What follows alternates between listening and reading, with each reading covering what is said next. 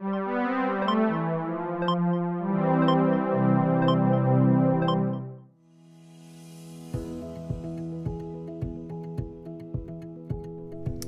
that I understand the benefit of greenhouse gas reporting, such as identifying efficiency opportunities and demonstrating environmental leadership, can you tell me specifically which greenhouse gases are reported?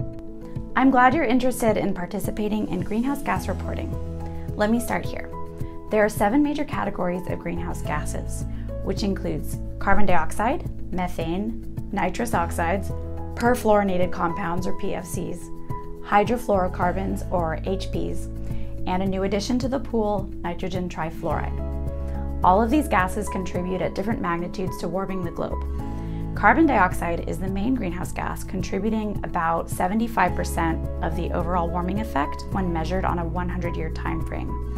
Since carbon dioxide is the most prominent greenhouse gas, all other greenhouse gases are scaled to the impact of carbon dioxide.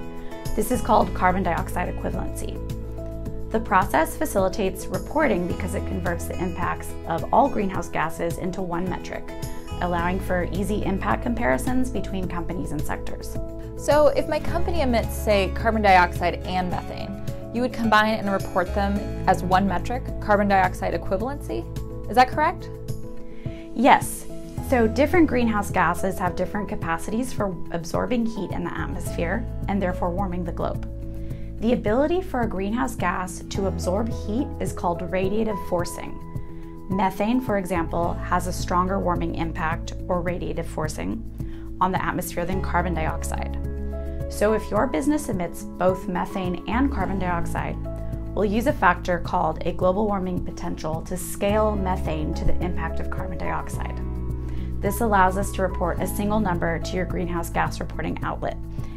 That is that carbon dioxide equivalency I mentioned earlier. I see.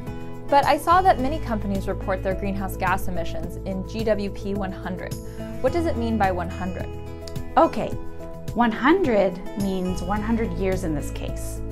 Global warming potential, or the warming impact of a greenhouse gas relative to that of carbon dioxide, depends not only on the gas's ability to absorb heat, but also on how long the gas lives in the atmosphere.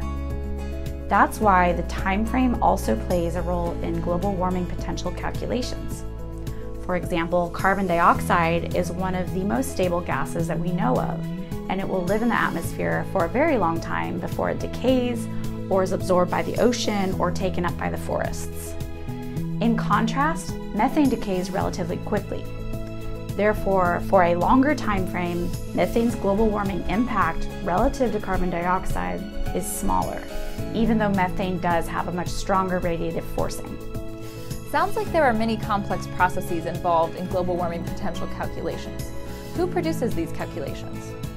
The Intergovernmental Panel for Climate Change, in short IPCC, produces and updates global warming potential values. IPCC is a congregation of climate scientists from all over the world. As the science evolves, global warming potentials are updated over time. The most recent calculations were made for the Assessment Report 5, or AR5, that was adopted in 2014.